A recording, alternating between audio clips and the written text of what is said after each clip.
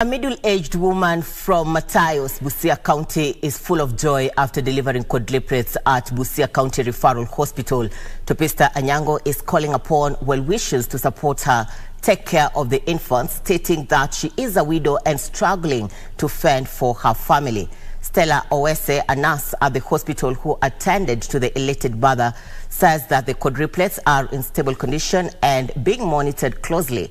Currently, the babies are in the nursery until they maintain normal weight before being discharged.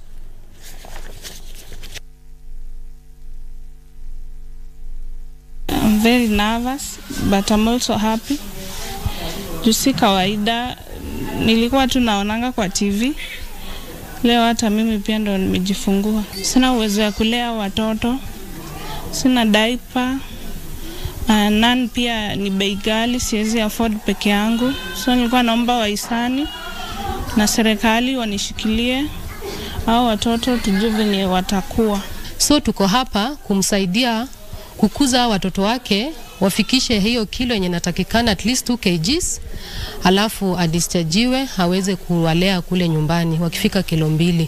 Kwa sasa tumewaweka kwa incubator kwa maana hawawezi wakakaa nje.